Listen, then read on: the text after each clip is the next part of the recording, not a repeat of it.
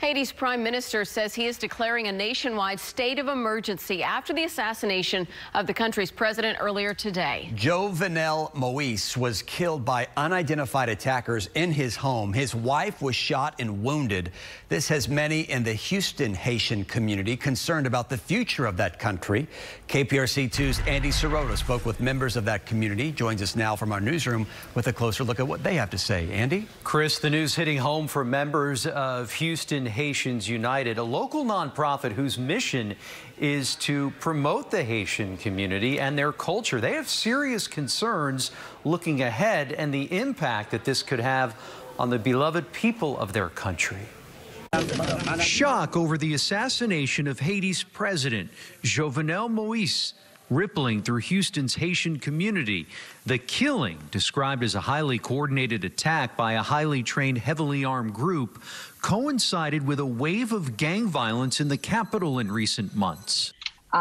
Any life lost is a tragedy. Members of Houston Haitians United say the country has been engulfed in chaos, facing economic turmoil, a humanitarian crisis, and reeling from political instability.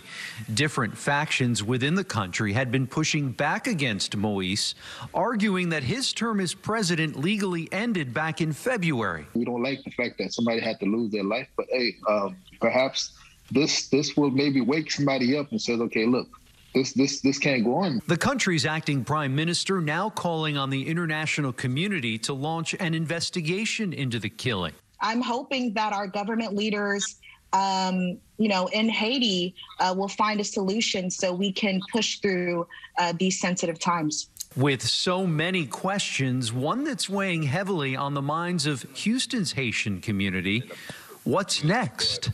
We're also a very resilient people, and we're ready to pick up the pieces and move forward to advance the causes of democracy in our country. The country's First Lady, Martine Moïse, who was wounded in the attack, is critical and was reportedly flown to Florida, where she is now receiving treatment. Live in the newsroom, Andy Sirota, KPRC 2 News. Thank you.